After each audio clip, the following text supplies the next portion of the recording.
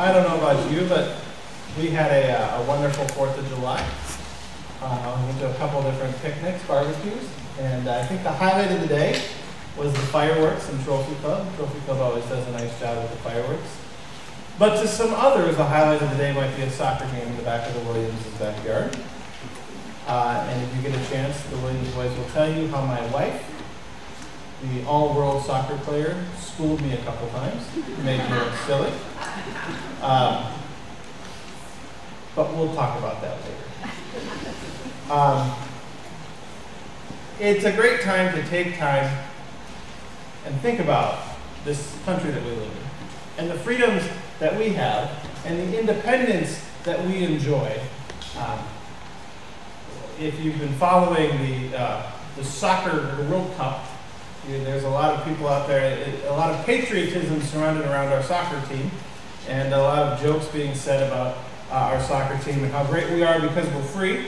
And Alyssa, who gave an announcement, gave our readings, is now in the sermon. If you don't follow her on Twitter, she's very funny. She made a joke a couple weeks ago. Why are there no knock-knock jokes about America? Because freedom reigns. That was funny. Maybe you won't get more followers, I'm sorry. But freedom. There are no two greater signs of freedom in the world today than the United States flag and the cross. There should be no one in the world who is more free than a Christian American, because that is the message of Christianity and the message of the United States of America. And I think the two greatest documents that have ever been written is the Holy Bible, above and beyond everything else by a long way, and the United States Constitution, which talks about the freedom that we have as a people. And if you read, so I took I'm part of the Grapevine Rotary Club, and in our club meeting this week we had Constitution trivia, and I was a political science minor, so I thought I was going to do really well, and I didn't. And so I'm going to, just for a moment, we're going to step outside of the sermon and play a little Constitution trivia to see how much you all know. So, the Constitution states, the preamble says that we the people of the United States, in order to form a more perfect union, establish justice, ensure domestic tranquility, provide for the common defense, promote the general welfare, and secure the blessings of liberty to ourselves and our posterity, to ordain and establish the Constitution for the United States of America. It was an incomplete document then because it only included basically white men, has gone on to include more now. But, okay, so first trivia question. Who didn't sign the Constitution? I'm going to give you three options. Paul Revere, Thomas Jefferson, John Adams, or none of the above? Paul Revere? The answer is none of the above. Thomas Jefferson was in France when it was written, and John Adams, I don't know where he was. Then we know how many amendments there are to the Constitution? 29. Anybody? 29. 27. Nicely done, Lisa. Okay, now here's the tough one. What is the Third Amendment? Part of the Bill of Rights. This is one I didn't know.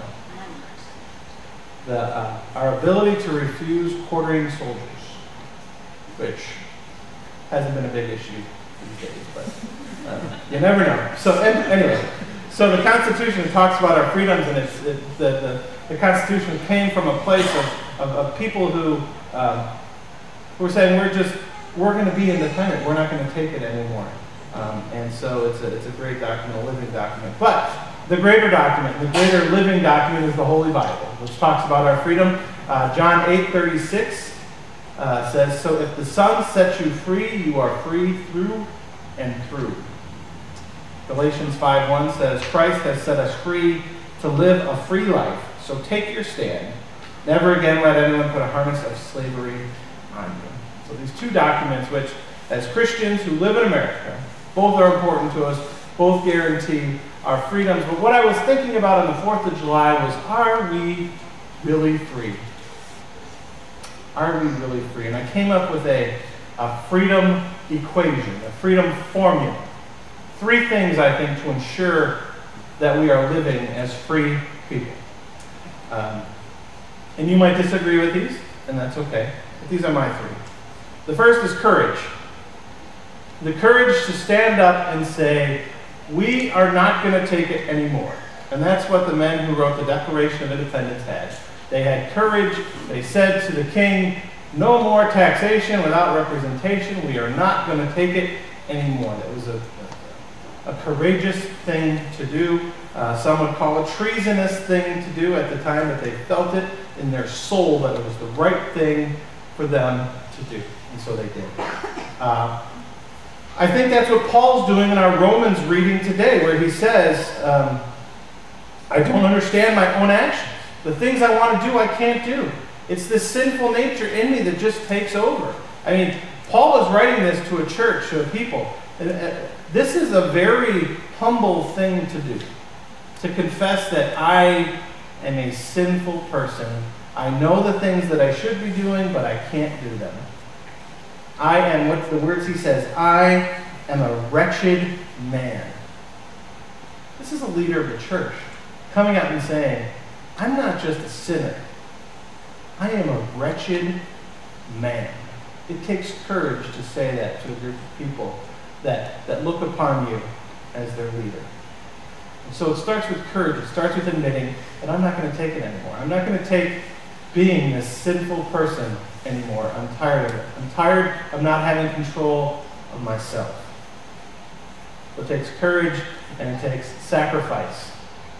The freedoms that we have today are a gift that has been passed down to many generations of soldiers, people who have fought for those freedoms, people who have fought all over the world for those freedoms, and men and women who still fight today. People who have heard the call of freedom and said, you know what, I am going to volunteer to stand on the border to make sure that the people who live in America remain free. They do that as a gift to us. And as we celebrate the 4th of July, it's more than just about a bunch of men who wrote a document. It's about every man and woman since then who has put themselves on the line for us. But in Zechariah today, the prophet writes that I will come and set you free from the waterless pit. This idea that God comes and sets us free, riding on a colt, riding on a donkey, which points to Palm Sunday, which points to the cross. And on the cross, Jesus' sacrifice has set us free, so that we could be free from the sinful nature that Paul writes about. That's why we start every worship with confession, while we all turn to the baptismal font and talk about how we say one thing and do another, because we're all stuck in that life that Paul was stuck in. The idea that we want to be good people, but it's just so hard to do the right thing because it's our nature to want to do what's best for us. So we need courage, we need sacrifice, but the third thing is, what's the point? We need to be freed from something to something. We need to be free. So you can have courage and stand up and say, I'm not going to take it anymore, and someone can sacrifice themselves so that you can be free, but are you really living into that freedom? The thing about America is you are not free to do anything you want to do. We have speed limits. There are certain barriers around things you can do. You can't hurt other people unless you're boxing or whatever. But there's limits. But the thing about America, you may not be able to do anything you want to do, but you can be anything you want to be. You can be anything you want to be. Well, I can't be a jockey, so there's limitations. But the truth is, anybody from any socioeconomic class, any race, and you can achieve anything, you can be anything you want to be. If you set your mind to it, and if you're willing to do the work, you can be whatever you want to be. The Declaration of Independence says that we are entitled to life, liberty, and the pursuit of happiness. And so what that frees you to be is happy. To live a life where you search and find happiness, where you search and find fulfillment. If there is anything that Americans can strive for, it's not success, it's not wealth, it's happiness. And if success and wealth brings you happiness, then strive for those things. If being a stay-at-home mother and working hard just to pay the bills brings you happiness and fulfillment, then that is what you are called to be. Whatever it is that brings you joy. But what's more important is when we look at the death of Jesus and the words that are proclaimed after we forgive our sins, that we are free to be children of God. Even though we're sinners, even though we have no right to claim God as our own Father, we can call ourselves children of God. Or not. It's free will. We can walk away from God if we choose. But we are free to be children of God, which means forgiveness of sins, means eternity in heaven.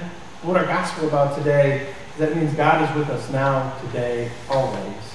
That we can cast our anxieties, our stress, our frustrations, our fears, everything that loads us down, that gives us trouble, we can just give it all to God. Because true freedom comes not in realizing that we're independent, but in realizing that we are completely 100% dependent upon God.